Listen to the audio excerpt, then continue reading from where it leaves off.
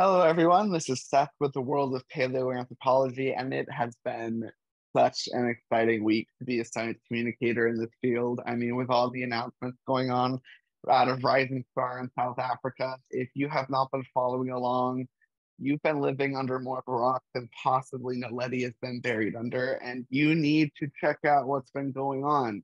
So today, to talk about some of the news that's been happening, we have Genevieve on testing her back on the show. And the reason for that is, if you recall, she is an expert on geometric signs, symbology, the like. And one of the announcements that came out of Rising Star was that Naledi is possibly responsible for these engravings that are found in what we're now calling the burial chamber.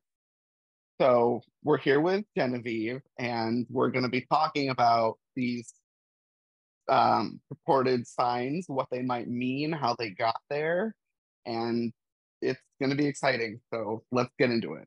So, how are you doing today? I'm so well. Thank you for having me back. I mean, we were gonna do more, but then it's like, well, obviously now we need to do like the Naledi special, right? Exactly. So, yeah. So no, I'm thrilled. It's exciting times in paleoanthropology, isn't it? Absolutely. Yeah. Absolutely. Yeah. So I'm here. I'm ready. Where do you want to start? I mean, I think I, there's so much to talk about, right? I know it's definitely hard to start. So I think as I just mentioned, for those who may not know, Naledi, and I will be showing images as we're talking, so just assume people are looking at the engravings themselves. There's this whole pillar almost and wall that has been purportedly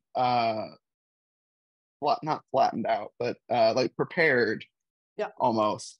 Yeah. And there are engravings on it that aren't things that, just something occurred as it scrapped the wall passing by. These are engravings that are term that they are using called meaning making, I believe is the term that we are using for these symbols. They're meaning making symbols. And as someone who studies what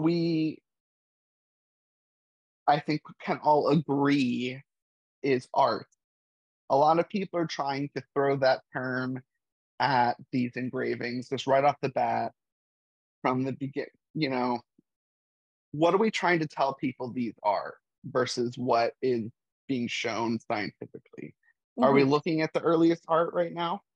Well, oh gosh, it's like this huge philosophical debate. What is art, right? Yeah, I Okay, know, right? okay. So within the field, we kind of, all of us researchers have sort of like this tacit understanding that we use the word art to describe what we're seeing when we're talking to people more outside the field because it's easy.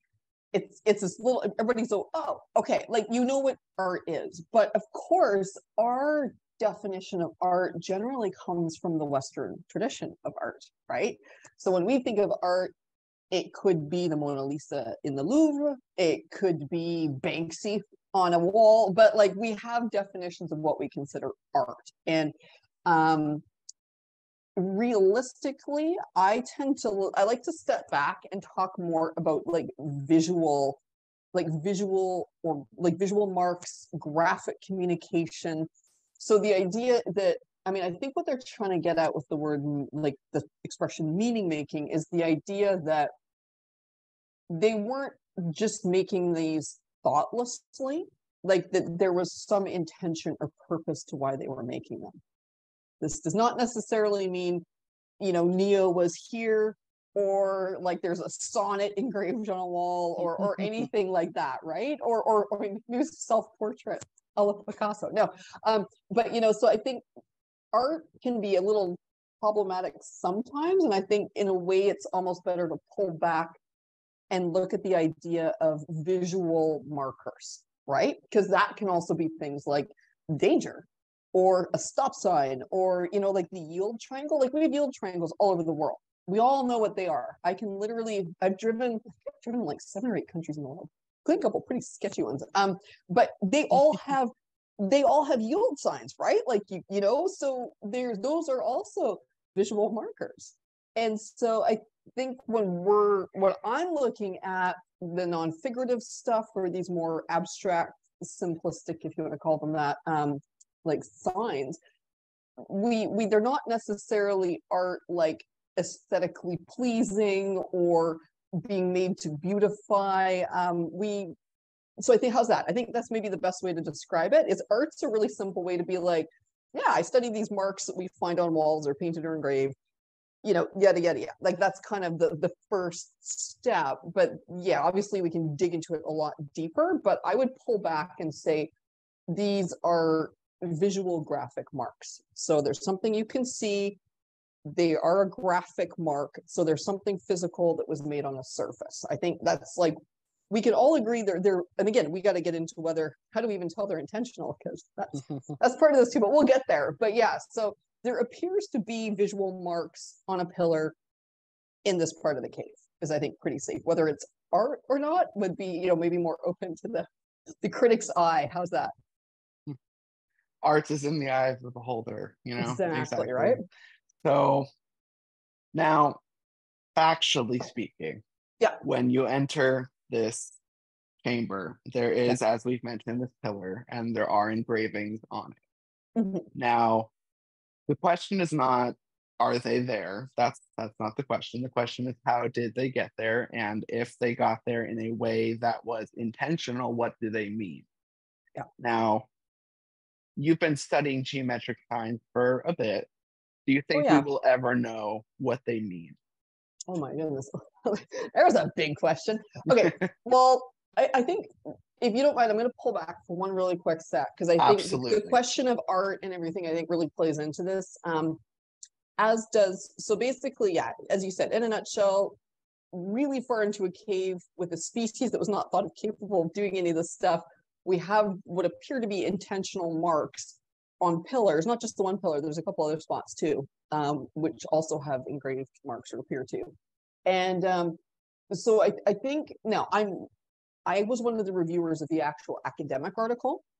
So I have read what Lee Brooker and his colleagues wrote academically. And then of course there's also the public announcements of things. And so I think that actually might be a good place to start, which is the article itself was quite careful in how they approached this. And so I do want to, because I've seen other situations like this where, they are the first to admit that studies need to be done to understand what is going on. So think of this more as like a flag plant. Like, hey, everyone, we got this thing. We don't know what this thing means yet, but we wanted you all to know about it.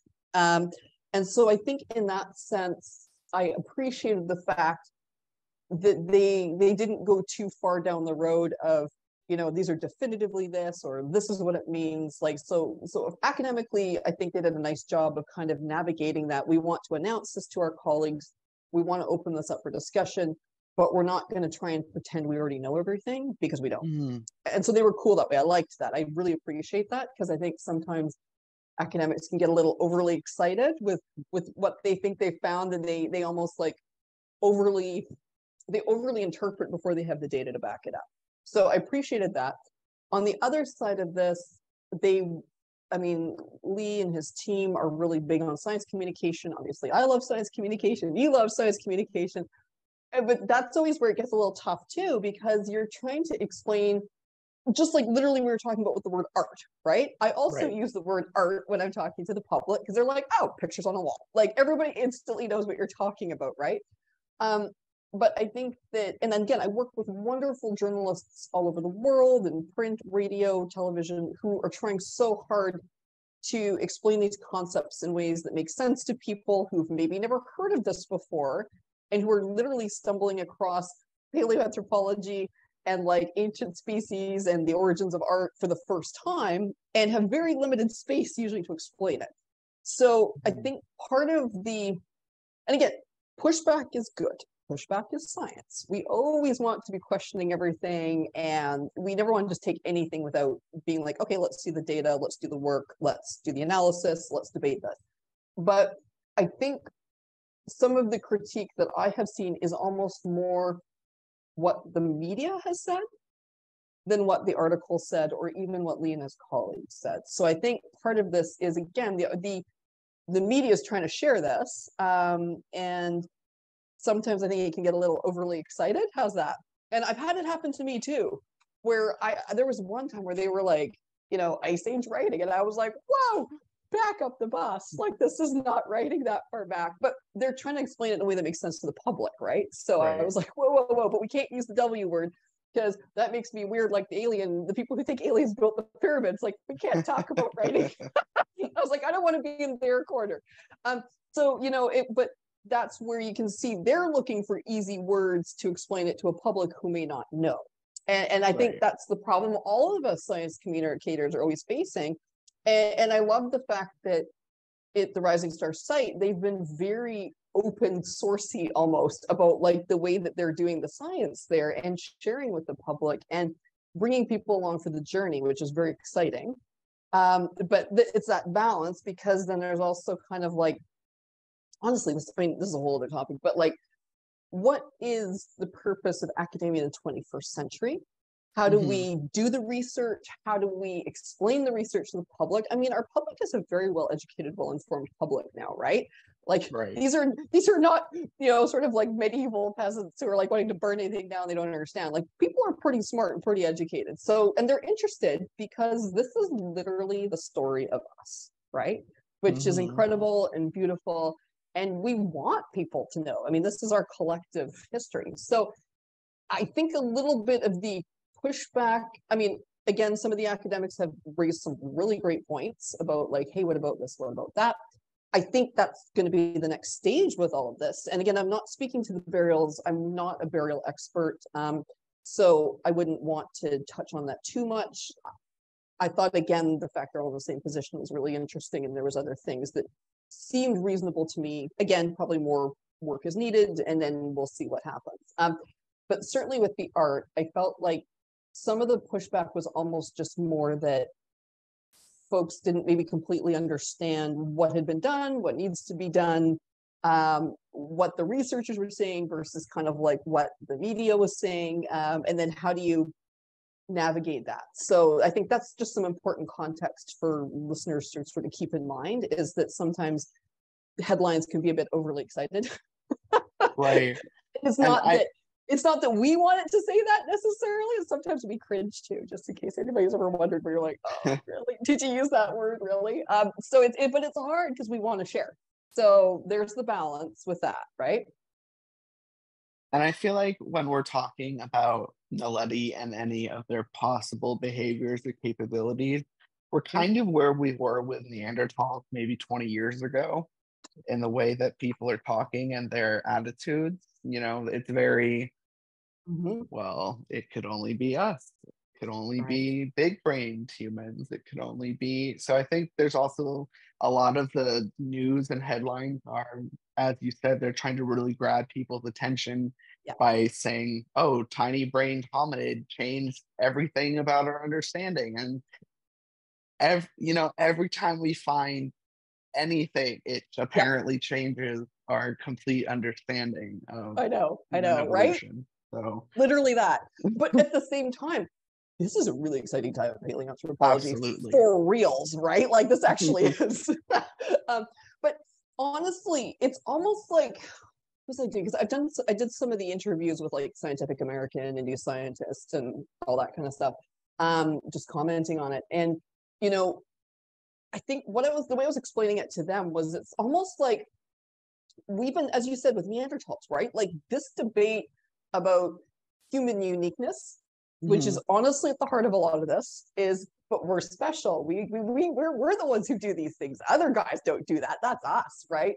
And so again, with Neanderthal, our poor maligned cousins, that we've been marching though in this direction, and people's minds are more open because we've already started to expand out. And I think so much of that has to do with Neanderthals. Potentially now we also have Denisovans making marks on portable objects. The dates in Africa keep getting pushed back on things. Like, there's lots going on. Cima de las Huesas, I mean, Atapuerca there in Spain as well, which we can talk about in a second. But like, so it's there's sort of, we were talking about this a little bit last time, like the checklist of symbolic modern behavior, right, was sort of this traditional thing where it's like, do they bury their dead?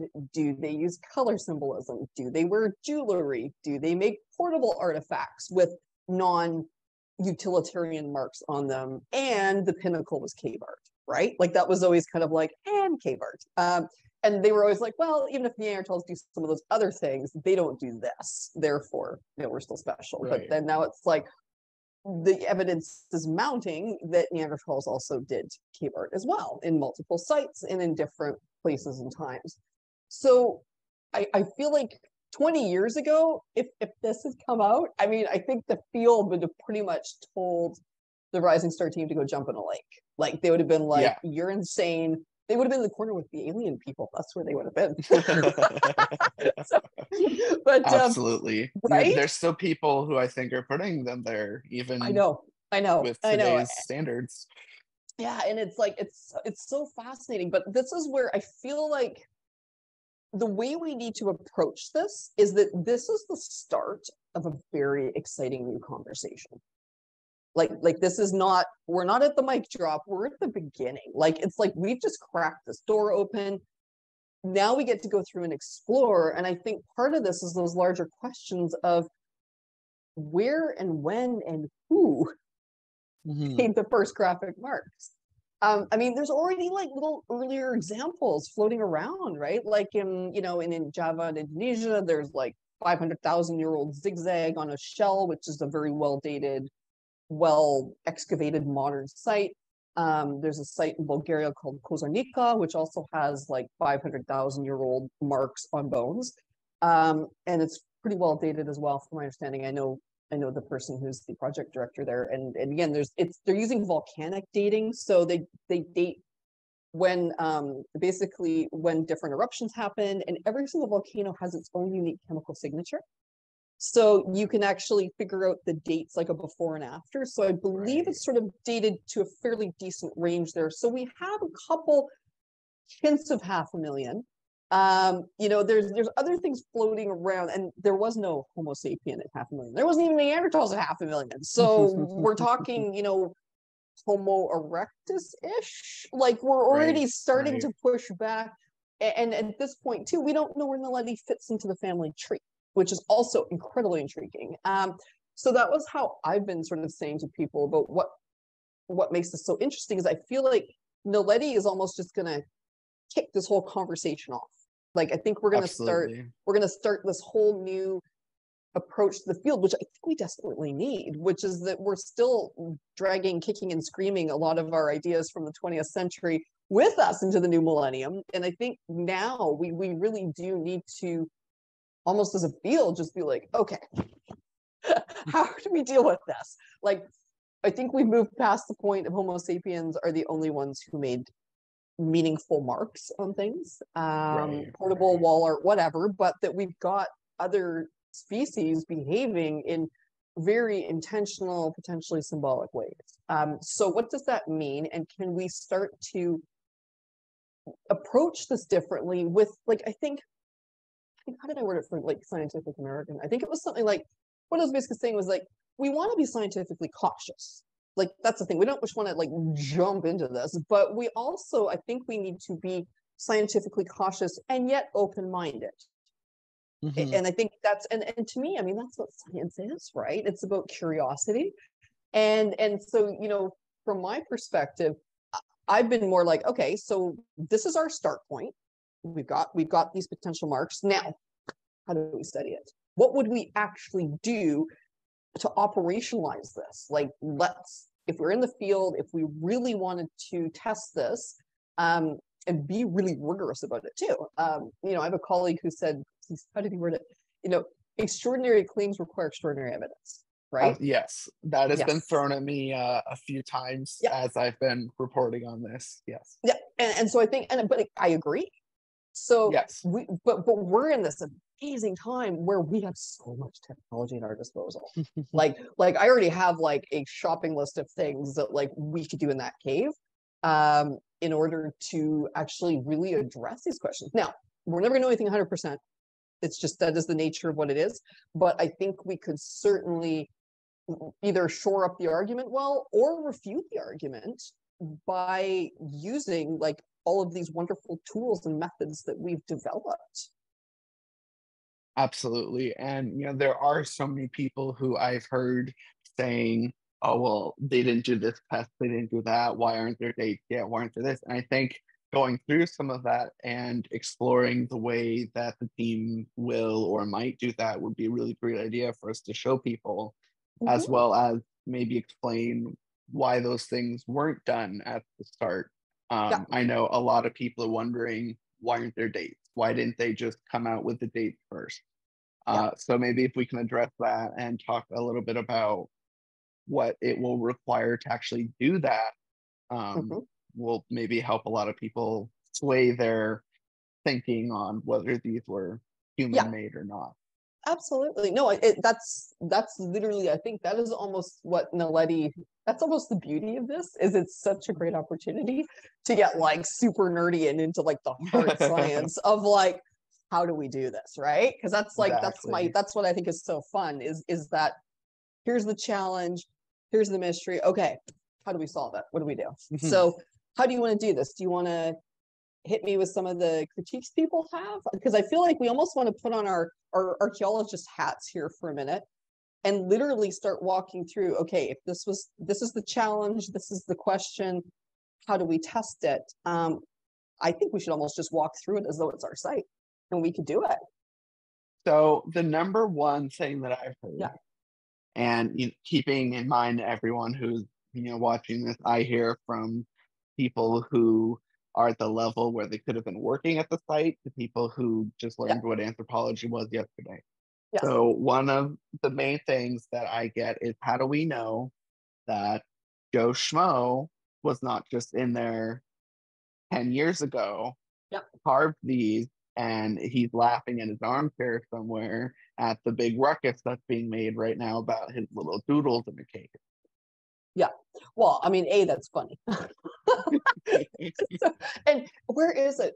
There actually are some sites in Europe where things of that like that have happened, where somebody did like even just innocently or whatever, like do something. So again, there are these occasions that occur, and so this is where I think, especially when you're starting at such a beginning point, we do need to be really open-minded when I'm saying that, in all ways, which is also being really open-minded to this could be a complete hoax, right?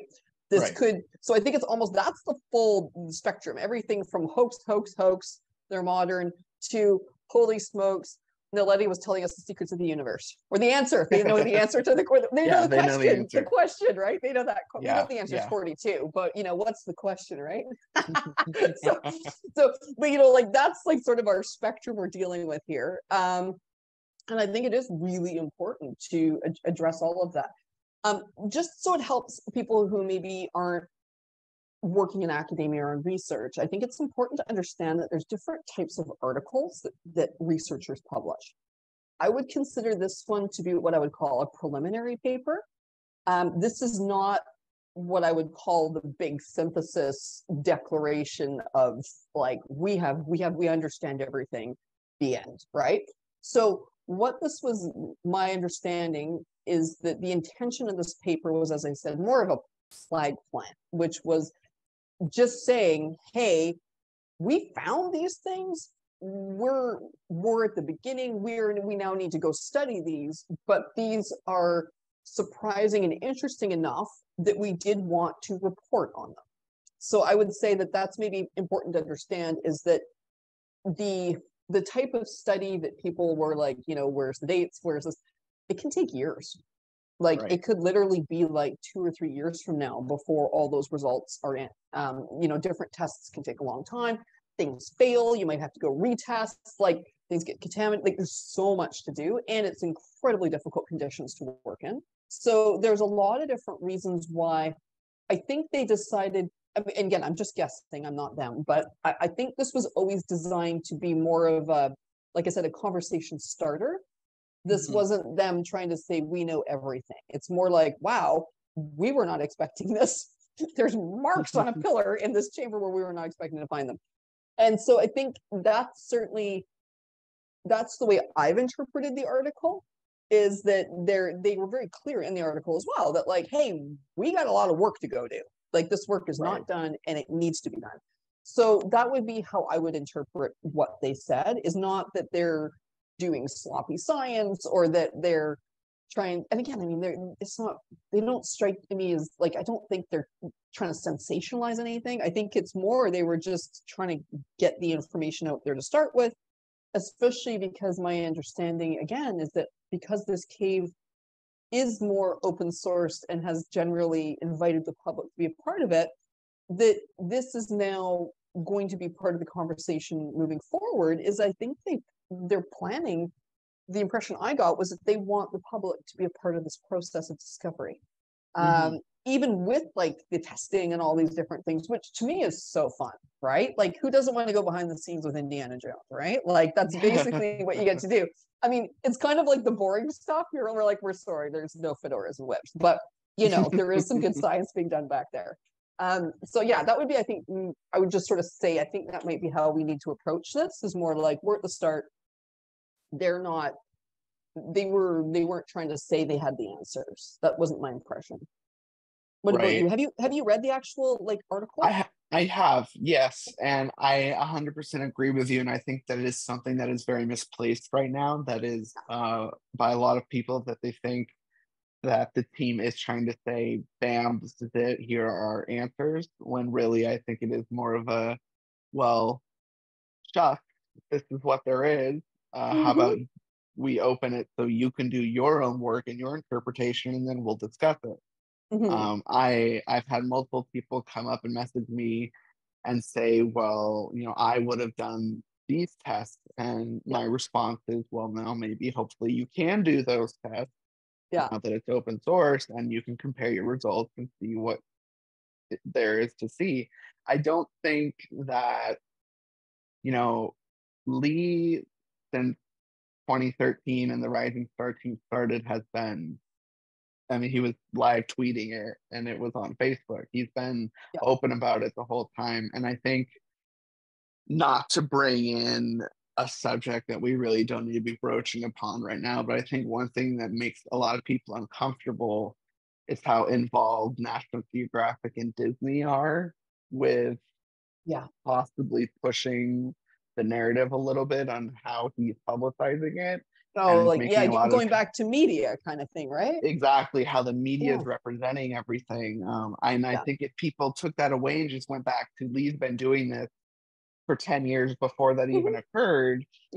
This is, the evidence is the same, and it's what's there, and it's there for everyone to look at and to test now. It's not just Lee's interpretation. Anyone can go, well, not anyone, obviously, you know.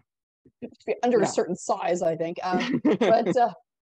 But yeah, no, I think that's a really solid interpretation of it. And again, I mean, gosh, it's such a hard balance, because we need people like Nat Geo and Disney, though, in a way to help us get the word out, right? Like if we want the public around the world to be able to participate and, you know, spectate and maybe even, you know, get involved in some way or another, we do need these big platforms to partner with us. Like it's such a hard balance, isn't it? Absolutely. Because I mean, it's a balance I'm constantly trying to figure out too, you know, which is that, I mean, to me, I love doing the science, but I love sharing it like just as much, you know. And again, no offense, I love our audience, but I mean, in kids, oh, I love going into classrooms; they're the best, right?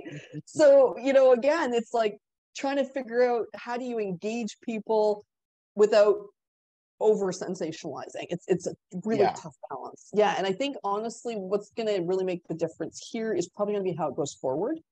Like in the sense, okay, we've seen how it started, and but you know, I mean, the internet and like, I mean, there's so much accessibility now, and my feeling has also been very much that, I mean, even from what I saw what Lee'd been saying, was that now other researchers can look at this. Like that is his plan, is my understanding. So, you know, I think that's where we're at, is that now we get to go do those tests, and now we will get to see those results, but that's going to take some time. And I think I'm betting the other feeling probably too was that there's no way they could kind of keep that under wraps for the next 2 to 3 years. Yeah. Right. So you I might as well mean, just say what it is. So it's not slipping out in like the wrong way kind of thing. Like there's something like, so just get it out there. Here's what it is. Now let's use this as a conversation starter. So yeah. So if we were going to put on our archaeology hats, what tests, what were people suggesting to you? Do you remember what they were suggesting? well, let me actually, if you give me a moment, I can pull up something specific. One, I know one person was trying to discuss with me, and I know this has been proven on various levels, that Rising Star is now a dry cave, and has been for quite some time. They were wondering how we knew that watermarks were not responsible for making those lines through Oh, the okay. Dolomite. Okay. Yeah. So well let's start. Yeah, let's do a little like rock art 101 here, okay? So most of the caves in Europe are made in limestone. It's like the one not made in limestone, but the marks are made in limestone. So limestone's quite soft. Or even there's been a few caves I've been in too, where literally the cave walls are almost like gooey. They almost have like clay on them, or it's called mundmilch, which is like a type of sort of sediment that builds up on the walls. And you can literally run your fingers through it and make marks. Like it is super easy to make marks in those particular contexts. Dolomite is very hard, like very, very, very hard. So water would not make marks in it the same way. It would just not be easy. And it certainly wouldn't be these weird angular marks. Like I don't think it like again, this is actually a good place to start. So because again, if you're studying like bison or mammoths or even human shapes, like it's really easy to be like, why look, it's a bison, right? Like it's a figurative thing. When you're dealing with geometric, non-figurative stuff, you are actually facing like my first question often is, okay, is this even human made? Like that literally is the place you have to start sometimes, and sometimes it's not. So one particular instance that I love that I always kind of keep in the back of my mind is like there's a cave in France called Villars where there's perfect cave bear claws down the like down this one wall. And there's like, so it looks like 4 lines in a row. Like it looks like, oh wow, this is a meaningful set of marks, right? But no, it's cave bear claws. And but what you need to be able to tell is you have to look at it under a microscope. And what you can see is the way the nails dig and drag is different than the way a stone tool looks when it cuts through the cave wall. Isn't that interesting? So first of Absolutely. all, you need a microscope, which like a portable microscope that you can bring into a cave with you. So that's going to be number one. Number two, yeah, you need to know the hardness of the rock. So what this reminds me of is in Portugal, they have rock art that has survived out in the elements, which is crazy, for 25,000 years in some cases. And the reason why is because it's not limestone. Limestone would have crumbled and fallen apart long ago. There, it's a hard type of rock called schist. And again, this is the kind where you have to go back and forth and back and forth and back. Like you're barely gonna ding it if you did it as a single line. Whereas with the limestone, with the mundmilch and the caves, that you can do with your fingers or you can do lightly with a stone tool. This requires more time, more effort, and potentially more intentionality. Now, again, this another piece that's useful in here, and I saw this in the actual article, and I've seen the pictures for it, which is that another thing that happens is sometimes you get natural cracks. Mm-hmm. And that's a big one, right? Like truly, sometimes they can almost fool you at first. And so, yeah, because I study the geometric science, I spend a lot of time trying to figure out how to make sure I'm not imagining stuff, basically, right? Like this, because again, like I said, it's not a horse. A horse, you're like, oh, either it's a horse or it's not. Like Right. it's such a recognizable shape. This, you're like, okay, is this a natural crack or is it not? So one of the ways you try and determine if something is a natural crack before you get out your microscope is you look to see, does it cross either different types of rock or does it cross anything like a fossil? because a natural crack will go around it, it will not go through it. Mm-hmm. And so, because again, it's a different hardness of material. So if you've got the rock cracks, that's great, but it's not necessarily going to crack that fossil. Or if you've got, say, two different types of rock right side by side, the crack will probably stop. It won't go through into the other, because that's, say, it's a harder type of rock or something. So you've got different layers.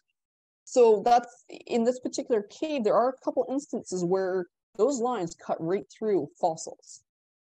And so I think that, again, is an interesting preliminary. Again, I haven't seen this with my own eyes, like in person, so I'm just speculating. But based on the photos, that to me made me think it wasn't a natural crack, for one thing. Mm-hmm. Number two, watermarks would probably not be so angular. And I would have thought they would be probably more horizontal, less vertical. Like, there's just things about them that don't quite look right. And it looks a little too jaggedy around the edges.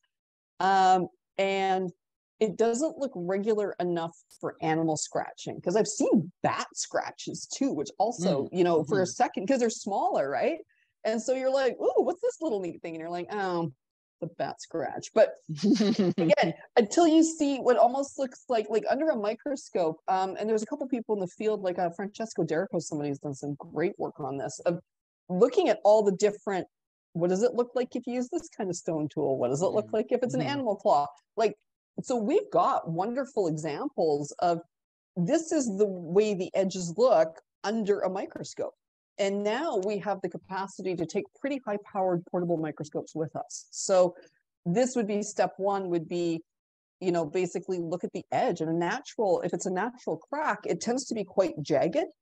Right. If it's an animal claw, certainly with the bears, they often start fairly blunt at the top because of the style of the claw. Whereas a stone tool almost comes down at more of a sharp, pointy angle. Like there's just different ways you can tell. And also, a natural crack's going to be very jaggedy, versus if it's a stone tool, you're more likely to have it be smoother, not smooth. Or if it's very smooth, and this is a good one for the modern question people, if it was made with a modern tool, anything made with metal makes it completely different with the line under a microscope. So again, that's where the modern metal tools make a smoother line again. So it's like all these gradients. Now, obviously, this isn't a perfect science. This is all still a bit interpretive, but I think we could definitely, it's a really great place to start, is it was it made with metal? Is it a natural mark? If you can rule those out, then you're like, okay, somebody purposely dragged their tool of some kind up and down this, and we think it's stone based on the edges of it. But there's things we can do, and the fact it cuts through fossils, say, et cetera, et cetera. So I think that's almost step one, is it human made, or is it natural, or is it animal? So that's literally step one. Step two would probably be the question of, does it look like somebody just accidentally did it on the way by, right? Right. Either something on their clothes scratched the wall, or maybe somebody was, bored during Great Aunt Neo's funeral. So it was just sort of doodling on the wall, right? Killing time. Yeah. I'm being really sarcastic, but you understand what I'm saying. And so I think that's the next question. And the material that is made of down there makes it much less likely that it was a very casual encounter with a wall that caused it. So again, you wouldn't hardly leave any mark at all if you brushed against it with your clothes, or even ran your stone tool along it as you were walking by. It's not going to really make that depth of line. So that's probably the next question, is if they had to sit there and go back and forth and back and forth and back and forth, we're already seeing a little bit more intention. And now, and I think a really important thing though here too is to recognize that there are layers to meaning. Do you know what I mean? Like recognizing that something is intentional is not the same as saying it has some very deep, multi-layered meaning, right? Right. Those are very different questions. And so the meaning part would definitely be a down the road piece. So I think the first question is intentionality. Once you've confirmed it was made by somebody, it was, bipedal. Somebody bipedal with opposable thumbs made this. And then I think at that point, the next question would be, yeah, does it look doodle-like? Does it seem like there's more intentionality to it than that? Was it, yeah. So the fact that, but again, the fact they prepared some of the surfaces. So what they're talking about with that, and I've seen that in Europe as well, is that sometimes what they'll do is they'll basically take a stone and they pound the wall flat-ish. So they're preparing the wall so it's easier, because if you've got a really jaggedy wall, how easy is it going to be to make marks? Right. Like I don't know if you've tried to like make marks with like a stone tool in another stone surface. It's bouncing all over the place. Like it's not, so preparing the surface does make it easier. So the fact that there appears, and again, I haven't seen with my own eyes, but the fact there appears to be surface preparation, now we're talking about forethought. We're talking about planning. We're talking about the fact that if they went to the effort of preparing the surface, it sounds like it was intentional. Like, do you see where I'm going? Like, it's almost like you're starting to build the argument up, like little piece by little piece by little piece. Fun fact, and I think it was an article by Francesco Derrico and Chris Henshelwood, where they were talking in there about the idea that doodling is actually culturally specific. I think I heard that. Yeah. Yes. So even if they were doodling, they're doodling things they learned about through their culture.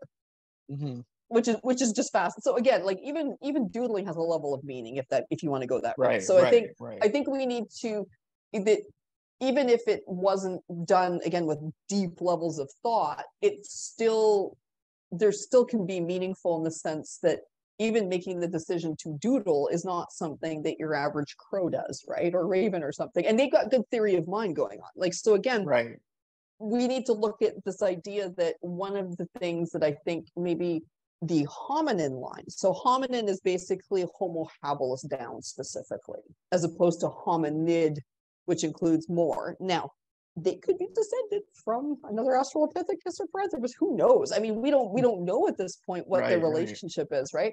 But I think that there's definitely a trend within the hominin line towards making graphic marks. That would be how I would word it. So I think that this is where that would be how I would look at the wall. The other thing about that wall, which I'm intrigued by, and I'd be interested to see more about it, is it appears that there's superpositioning. And so superpositioning means it appears that they came back multiple times and did new engravings over old engravings. We see the same thing in Europe. There's, again, if you've got a particularly nice wall in a cave, sometimes you have people come back 3 or 4 times, sometimes with like thousands of years between it too. It's amazing. And so that ends up with some things are underneath other things, which are under, so you get this layering of things.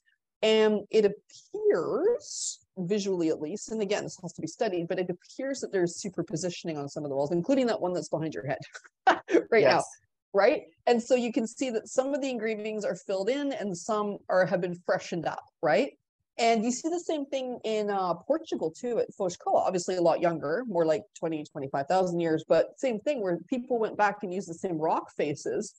And so when marks are first made in these walls, they're very brilliant and white often, as opposed to everything around them is darker. So they really stand out when they're first made. So this is where, again, you can see that from a visual aesthetic point of view, they might have liked the way it looked. Now, I was reading in there, and from what I've heard too, is that it may be that they took some sediment from somewhere and rubbed it into the wall to actually darken the old marks and then made new ones. So again, these are things like there's ways you can rebuild the order in which marks were made.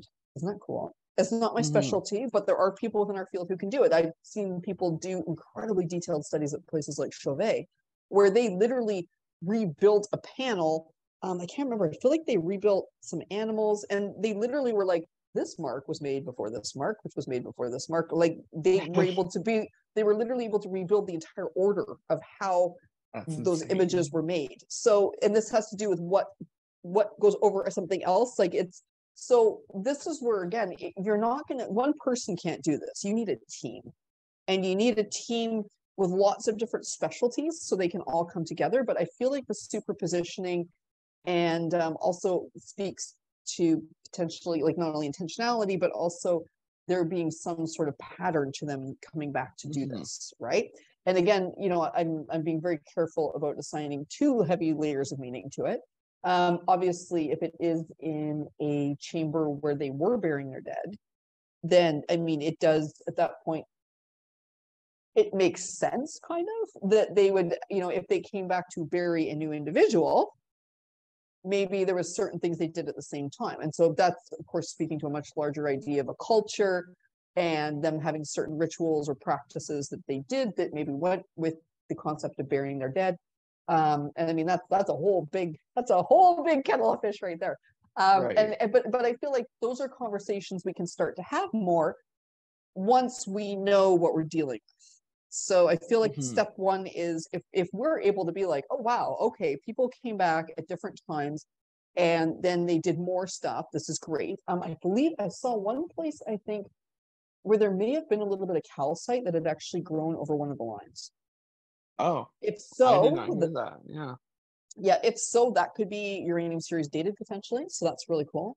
I think also there are some really interesting ways now, like, oh, there's so many cool things we can do, right? I was gonna say, oh, I know people were like, how do we know a human wasn't in there doing it? Well, it not definitive, but I think it would be super interesting. I'm sure you've heard about the fact that people, like, there's researchers now who have been literally pulling genetic material out of the dirt at Right. caves Right. and rebuilding people from it. So I think it would be really interesting to do some dirt sampling to Right. see Absolutely. is there any Homo sapien genetic material in there that's not like the modern researchers who we know. Because again, you can actually put those people, you can sequence them and then get them out of the way and know it's not them. So is there any Homo sapien genetic, like did anybody leave some hair or something lying around in the cave, which is literally what they're rebuilding from? Is so cool. Yeah, it's insane. Yeah. So again, yeah, I mean, I shed all over the place. Like, so again, if I was making art, I'm sure I would leave a hair or two laying around. So this is where not just the panel, but then also we need to look at the bigger context. So can we do some work there? There is an incredible, like a new set of testing called Raman spectrometry that some colleagues of mine have been doing recently, and it's blowing my mind. Like, did you know it's basically they put a laser into the wall and it analyzes. Okay, the best way to describe it, like when you're looking at exoplanets and they're able to say it has an atmosphere of this and it has that on it. So every single element, all of these little molecular structures, they have their own signature. Right. And so this is the same thing, but on a cave wall. So they can see the signature of, say, ochre, which is iron oxide. They can see that. They can see the structures of, if there's any little fungi growing or any carbon material. They can also find saliva. You know that? Wow. Yes. That's crazy. I know. I think they can literally identify saliva because it has a specific chemical signature. It's Right. incredible. So to me as well, and it's right on the cutting edge of something you can take into a cave. I have a colleague who just did it in northern Spain, and they're just getting the results now. So very early days. But this is again where this cave might be a great opportunity for us to build some new gear. Because what we need is a little spider robot, like those Boston Dynamics dogs, but with like more legs, something that could go into a cave and like plant itself, because it needs to be very still in there. But I would love to see what the Raman results are from that wall. Or there's other things like portable XRF that you can do as well. So these are all things where we can literally figure out what is that sediment on the wall? Did it come from the floor? We can check. Where did it come from? Did it come from the floor? Did it come from outside? Is there any genetic material mixed in with it? Possibly, right? So these are all tests that we can do.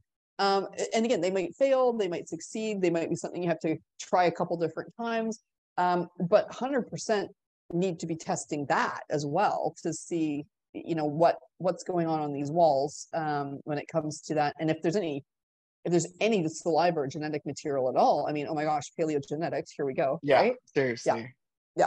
Now, so we've talked a little bit about, what we would do, and we've established, I think, quite strongly that the door is open. Testing needs to be done. That's kind of all that's been said right now. Yep. Now, so let's, for right now, jump a little bit into the future. Yes. And say that we have more evidence to support that these engravings were Naledi created. Yeah. And we like, let's just say we can think with an 80% surety Naledi made these engravings. Yeah. What does that mean for the field of paleo art and human cognition Oh, as we know yeah, I mean, whew, it would be good. It would be cool. Okay. So the way I've been describing it to people is, I mean, human evolution is not really a tree anymore. I think we've realized it's more like a river delta or something where everything keeps kind of going in and out. But let's stick with the tree analogy for now. So ourselves, Neanderthals, Denisovans, we're all here. We're like on the end of a branch, right? What makes the Naledi so fascinating is it might be over here, like on a different branch. We don't know yet. I know there is some genetic testing underway. Mm-hmm. So we might have some answers to that, like how closely related. But, you know, I think this goes back to that idea of like, we need to have a conversation as a discipline. We need to really, maybe we need to revisit, yeah, like who are these graphic mark making people, right? Yeah. And let go of the human bias. It's got to be humans. Okay, going on record here. This is just me. Other people might disagree, and that's totally allowed. I mean, that's what science is, right? I mean, I think is the entire point of science. You know what I mean? That's what I say. Like everything I think I know, I can be proved wrong tomorrow, and that's okay, because that's the whole point of science, right? Which is if we have new data, we can do new things, right? Yeah. Yeah. So my thought, based on what I have been seeing, not only with Homo sapien, but with the very high possibility that Neanderthals are making art as well. I mean, I think they were. Like, I think I'm academically hedging right now, but I mean, if we're going to be really straight, I think Neanderthals made art. So I think we just have to catch up and prove it completely. But again, there's some there's some good stuff going on there, and I think Neanderthals, I think, are very close to having their day of like the mea culpa of that. And again, one of the I work with the first art team in Spain. Well, it's actually an international team, but a lot of them are in Spain and Portugal. And I mean, literally the entire point of the first art team is that we are all saying that literally, this is why I know what all these tests are. We've been throwing the whole kitchen sink at Neanderthals.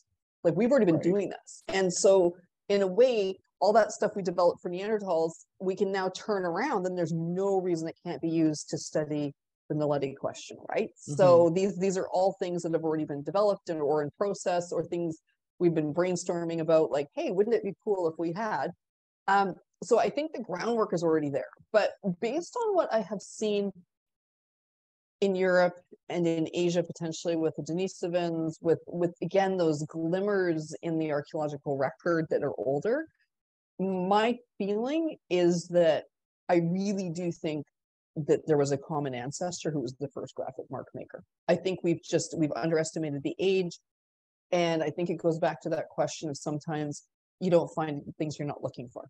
And that, you know, nobody thought that they were doing it. Therefore, they weren't looking for marks that were non-utilitarian. They probably would have just thought they were butchering marks or things like that. And then there's all the problems of what if they were doing it on, like, you know, perishable materials, like on skins or on their own body, like we wouldn't know. Right.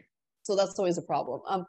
And again, this doesn't mean that it was a more developed system, but I suspect, and so again, this is at this point, this is just a feeling. I have no proof. But down the road, I would hope that I think this is something that could be addressed. I really do think this is the perfect opportunity for us to be like, okay, who, what, where, when? Like, when did this actually happen? Because if we've got humans, Neanderthals, and Denisovans all making marks, and in a way, the earliest ones are also similar too. Have you noticed that? Yeah. Right? So we've got these early similarities, and then it's almost, and again, this makes perfect sense. As they split off into the world and go their own way, they start to develop their own cultures, their own artistic or graphic traditions. Things move in different directions depending on what's important to each group. I mean, we even see that within humans, right? Like human groups don't all do the same types of art or graphic mark making. Some of them, right. you know, there's groups that don't do anything figurative. There's other groups who do incredible stuff, but then destroy it afterwards. Like we all have, all these different groups have different ways of expressing their graphic marks, and that's just within humans. So on that larger scale, I don't think it's unreasonable to say that each of them would have used them in a way that was meaningful and useful for them, right? Like I think there is always that, you know, if it wasn't useful, they would have ditched it. So I think there was something about it that made it useful.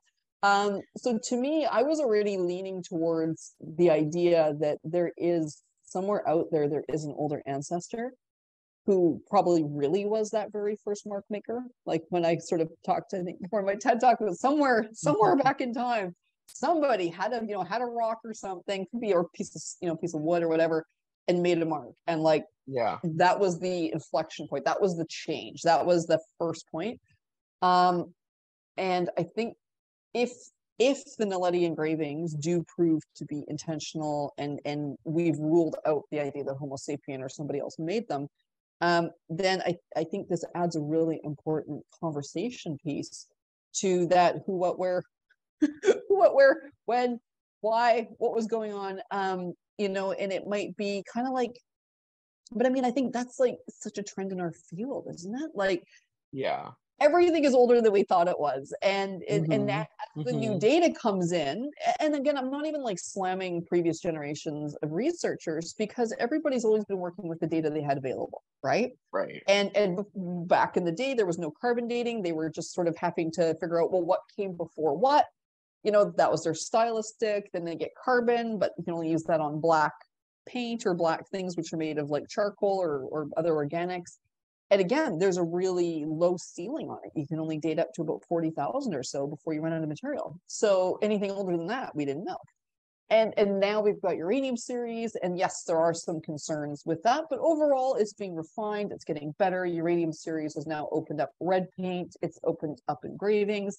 Anything where something gets covered, we can date, right? And then frankly, genetics. Because what we can do with the genetics, and this is where I think it's one of the most fun things. I mean, other than be really cool to actually be like, I know exactly who this person was, and like, you know, what lines they're from, which is really cool. There's also the fact that we have quite good records now of when different mutations happened. So we can use it to age bracket things as well. If we can find genetic material, we can often have a sense of, well, this mutation hasn't happened yet, so it must be older than X, which is really neat too. So I think that as part of this, were we talked about that before, like that idea that what we need to be doing here is basically taking all these different strands of evidence and braiding them together. Like that's what we should be doing. That's how you build a solid argument, is that you look at not just one thing, but does this, you know, does this support that thing? Does, you know, how do we bring them all together? And I think that's what makes Naledi honestly really exciting, is that that site has not been screwed up yet. And I don't mean that meanly, but there are sites in the world where unfortunately they were excavated over 100 years ago. You know, I mean, gosh, you know this probably. Some of the oldest paleo sites were excavated by dynamite.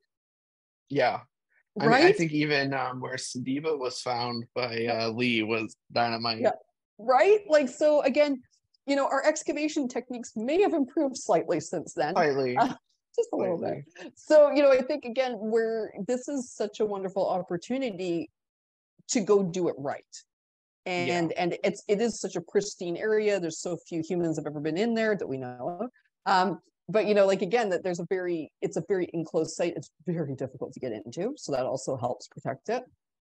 And so to me, if I'm pulling back, I think that what this does is this, again, that allows us to move into this new era where we're like more inclusive in a way of, okay, who was making graphic marks? Let's be open-minded about this then, and not automatically, you know, be like, oh, that's preposterous anytime it's not modern humans. And so I think that's where Naledi is just a really interesting challenge to what we thought we knew. You know, and I mean, but it's the ultimate, what is that expression?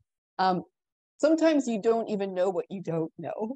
And I think Naledi is like literally that. And so right? Isn't that fun? I love Yeah, that expression. absolutely. And I feel like paleoanthropology is like that a lot, where you're like, oh, we didn't even know it was a thing that there was art in Indonesia, right? Like Yeah, until yeah. there is.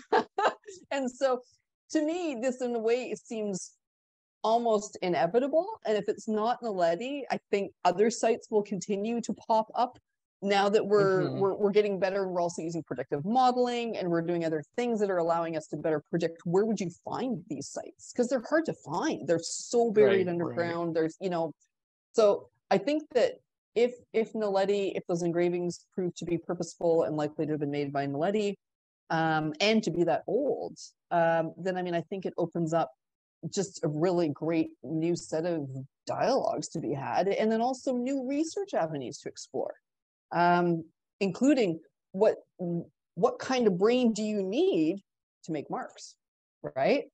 Right. Which is really Which interesting too.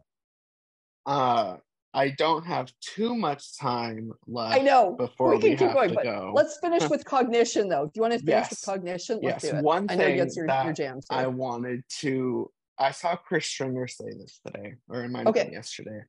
And he said, so if we were already making these marks and doing all of these cognitively advanced things 300,000 years ago with brains the size of slightly larger than chimpanzees, Yeah. what's the rest of our brain for if we were already that advanced? Why have we maintained something that is so calorically expensive and Mhm. so hard to maintain if we were functioning at a level that was already more than we imagined possible?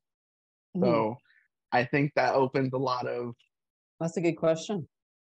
what's actually, I think maybe neuroscience has a lot more to explain still of what's Yes. going on even today in our Yep. modern brain. Yeah. No, and also, I mean, I think that the key here, and I've really found in the last few years that some of the best projects I've worked on are ones that are very interdisciplinary, Hmm. where I'm working on one project now, which I can't even say much about, but it involves AI. And so I'm Hmm. actually working with people from way on the other side of the fields, right?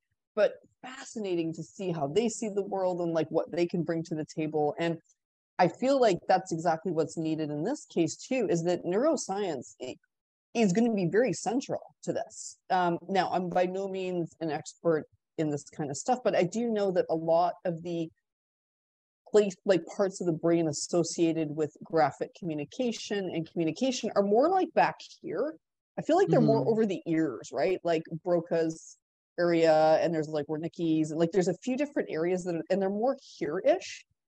So it's not so much frontal lobe, but more. I mean, they're part of it, but I don't Right, know if right. there's any endocast possibilities. So endocast, of course, is when you do a inside of the inside of the skull, and then you can sort of figure out what bits of brain were there. But I mean, that certainly is something that needs to be done. I think as well, though. I mean, evolution moves very slowly, and we forget Hmm. that sometimes, which is that it can take hundreds of thousands of years for any actual change to really kick in.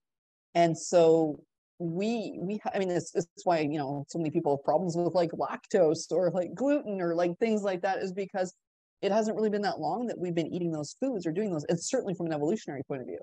So to see the first glimmers of behavior like that at 500,000 plus, I mean, or 300,000 in Naledi's case, maybe 500,000 in other parts of the world even. It doesn't surprise me that maybe at first everything was just very slow, just kind of plugging along. I mean, elephants even have burial areas that Right. but like I think we need to remember that, which is that there's there's so much complexity in brains, not just human Hmm. brains, but other brains. And we're again, I think we had our little humans are special glasses on before. And so we weren't looking at some things. So I think in that sense as well, now that we're approaching things a bit differently, I'm interested to see. But again, there's a site in Spain that I mentioned that I've had the chance to see in person, which was really fun, which is like out of Puerca. And so I Right. got to go to Cima de los Huesos, which is the pit of bones, is what that means. And that's the one where there's over 20 individuals for sure that were all stuck into this pit. Now, they weren't buried, but they may have been intentionally placed there is kind of the thing. And so the question is, did they shove them there because they smelled bad and they wanted to get them out of the way so the predators didn't come? Or were they doing it because this is where they deposited their dead, right? And that's 450,000 years ago. So we're seeing there's glimmers. That's what I mean. There's glimmers. Or I've also had the chance, I've gone to so many cool places. You know this, the site of School. Do you know what that is? Yes. Right. So School is literally, for the audience, one of the oldest human Homo sapien burials in the world. It's in Israel. It's around 120, 130,000. And again, there are a couple of little geometric markings on a couple of portable artifacts from there. So just before we get too precious about it, those burials are 120, 130,000 years old.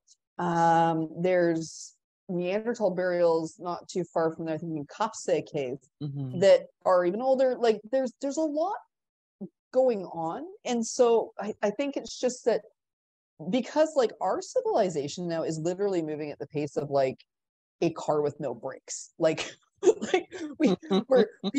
also almost like forcing our evolution now in a way because we've bypassed Darwinism and we've moved into literally starting to take control of our own evolution with all of the technology we use.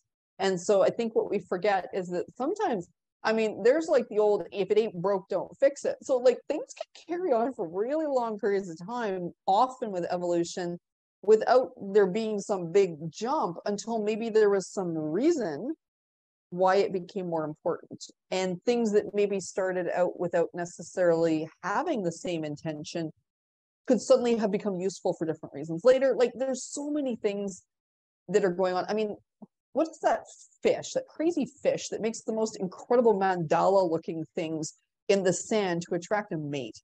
Like, do you know what I'm talking about? There's some sort of fish. Like I'm just hearing David Attenborough's voice describe it, Yes. That's where I saw it too. Yeah. But again, like that pattern is bonkers. The complexity of it. And it's a fish doing it to attract a mate, and then it's gone, right?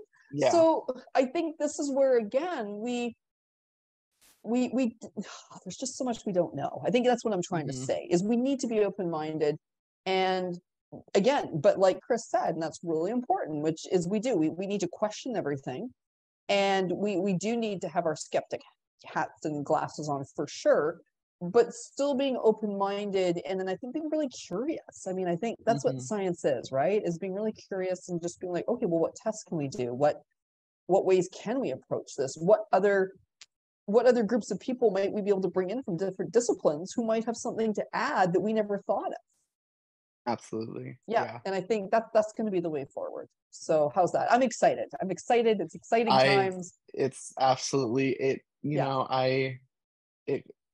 I'm so fortunate that I'm finding this right as all of this is kicking off. It's all of us who are in this field right now. I think even those who might not be on the side of the Naledi evidence are still finding this a very exciting time to be in the science.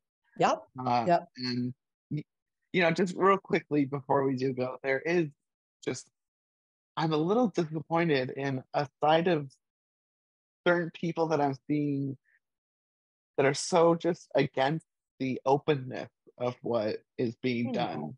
Like I understand that they want the results to be as conclusive as possible before the public knows, because they don't want to have to roll back what was said.